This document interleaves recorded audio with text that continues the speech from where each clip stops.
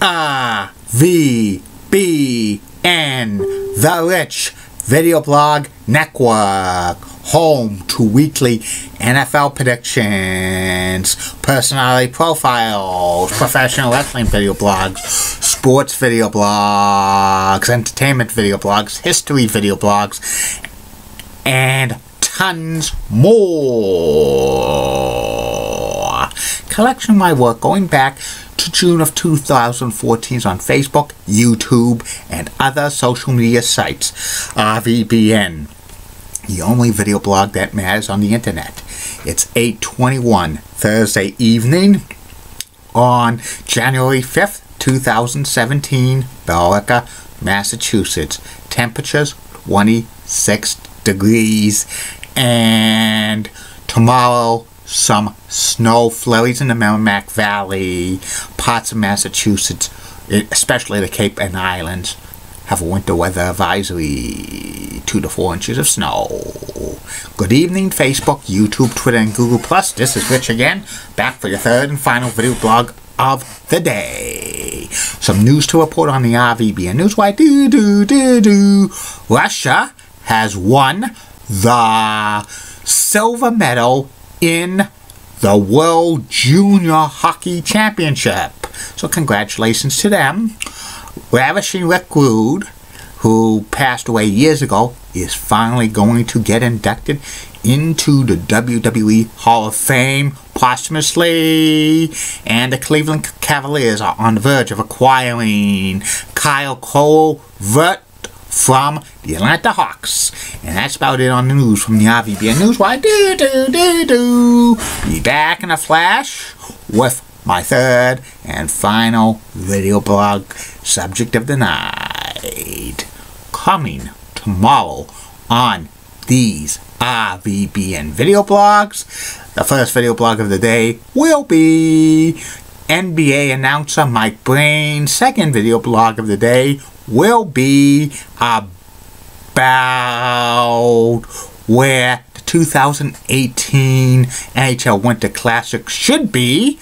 And the third and final video blog of the night tomorrow night will be Memories of Harvard Square. So that's what you're going to be looking forward to tomorrow on these video blogs. RVBN. Time's now 8:23 in the evening. I'm back. My third and final video blog subject of the night is about the history of the NWA/WCW United States Tag Team Championship, which was a title that lasted approximately 5.5 years, from September 1986 through July of 1992. There were so many versions of United States Tag Team Championships. WWF had a United States Tag Team Championship. A couple of regional NWA territories had a U.S. Tag Team Championship. And Championship Wrestling from Florida had the United States Tag Team Championship. But the most famous version is Mid-Atlantic/NWA/WCW, with the Tag Team Championships of the United States, U.S. Tag Team Championships, and the U.S. Tag Team Championships would be the automatic #1 contender to the NWA/WCW World Tag Team Champions. And here's the history of the title. The first champions were Ivan Koloff and Khrushchev Khrushchev, who is known as Demolition Smash, Barry Darsow, Repo Man, Blacktop Bully, a lot of other characters. They defeated the Kansas Jayhawks, who were Dirty Dutch Mantel and Bobby Jaggers at a house show at the Omni in Atlanta in September of 1986. Koloff and Khrushchev held the belt for 2.5 months, but they dropped it to Ronnie Garvin and Barry Windham at an NWA Pro Wrestling TV taping, which aired on December 13th, 1986. And Ronnie Garvin and Barry Windham held the United States Tag Team Championship for approximately a few months. They feuded with the Midnight Express, Dennis Condrey and Bobby Eaton, and Garvin and Windham dropped it to Ivan Koloff and Dick Murdoch on an edition of World Championship Wrestling on TBS in March of 1987 with interference by the Midnight Express, Dennis Condrey and Bobby Eaton and Jim Cornette. But Koloff and Murdoch was short-lived U.S. Tag Team Championship because Dick Murdoch got suspended by the NWA when he gave a brainbuster on the floor to Nikita Koloff. That was just a kayfabe storyline. Dick Murdoch was going on a tour of Japan, so they had to write him out of the storyline, and they put up the U.S. Tag Team titles in a tournament. The final two teams were Ronnie Garvin and Barry Windham facing off against the Midnight Express with Sweet Stan Lane and Beautiful Bobby Eaton with Jim Cornette. And Cornette and interfered in this match, and Midnight Express won the United States Tag Team Championship in an edition of World Championship Wrestling in May of 1987, and they held the United States Tag Team Championship for approximately a year, facing off against such great teams as the Monkees, the Legion of Doom, and the Rock and Roll Express and the Fantastics. And the Midnight Express were probably the greatest United States Tag Team Champions of all time. They dropped it to the Fantastics, Bobby Fulton and Tommy Rogers, on an edition of WCW Worldwide, which aired April 23rd, 1988. And the Fantastics and Midnight Express continued to feud over the United States Tag Team Championship until July of 1988, when the Midnight Express beat the Fantastics in to regain the NWA World United States Tag Team Championship at the Great American Bash 1988. If the Fantastics won, they would lash Jim Cornette 10 times. The Midnight Express held the United States Tag Team Championship for approximately 2 months. And when they beat Arn Anderson and Tully Blanchard at a house show in Philadelphia for the NWA World Tag Team Championships, they had to give up the United States Tag Team Championships, and they vacated it. Around this time, Jim Crockett Promotions was sold to Ted Turner and Turner Broadcasting Systems, and they started to phase the WCW name into the NWA. And they had a tournament to crown new United States Tag Team Champions. Originally, the finals were going to be the Fantastics and the Sheepherders. The Sheepherders were going to win the United States Tag Team Championship, but in November of 1988, Luke Williams and Butch Miller got a call from the WWE. They gave notice to Jim Crockett Promotions. They became the Bushwhackers. Whoa, yeah! And they had a tournament, and the finals was at Clash of Champions 4, the Fantastics against Ron Simmons and Eddie Gilbert. The Fantastics won, but they had a short-lived title reign, only 19 days. They dropped it to Dr. Death Steve Williams and Kevin Sullivan at Starrcade 1988. Originally, the Fantastics were going to hold the U.S. Tag Team Championship for a long time, but they vetoed a heel turn at the Clash of Champions 4, and when they did that, they weren't going to hold the titles for very long. Dr. Death and Kevin Sullivan were part of the Varsity Club, and they held the United States Tag Team Championship for approximately 2.5 months when they dropped it to Eddie Gilbert and Rick Steiner at like a TV taping, which was aired in March of 1989.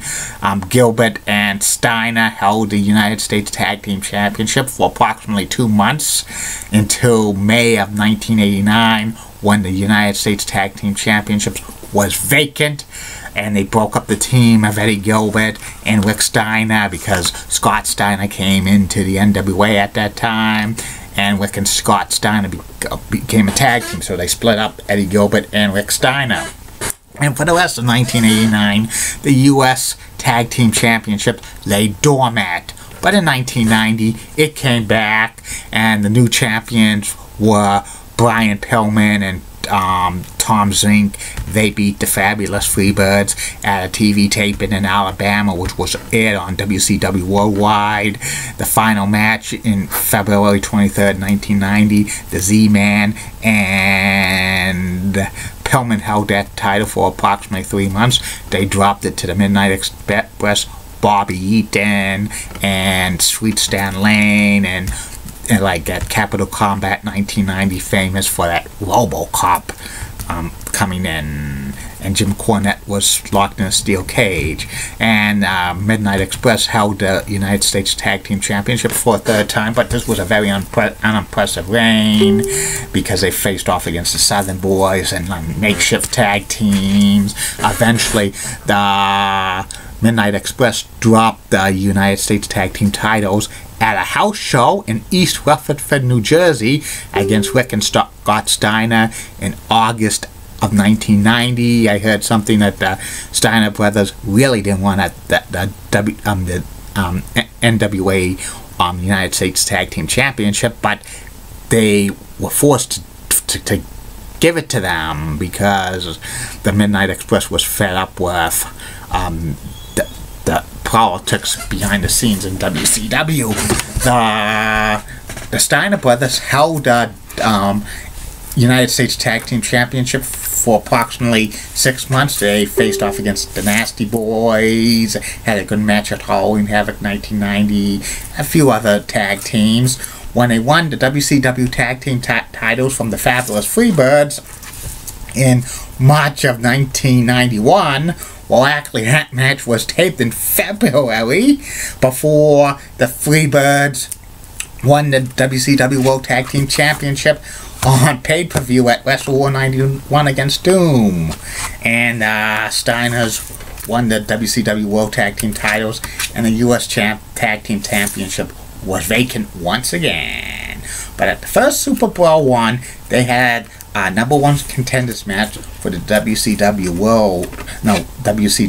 United States Tag Team Championship. Fabulous Freebirds, Michael P.S. Hayes and Jimmy Jam Garvin facing off against the Young Pistols, which was Tracy Smothers and Steve Armstrong. They were originally called Southern Boys, but they had to change it to Young Pistols because WCW, when they were being converted over from NWA, they wanted to eliminate all Southern references because they claimed they were a national promotion.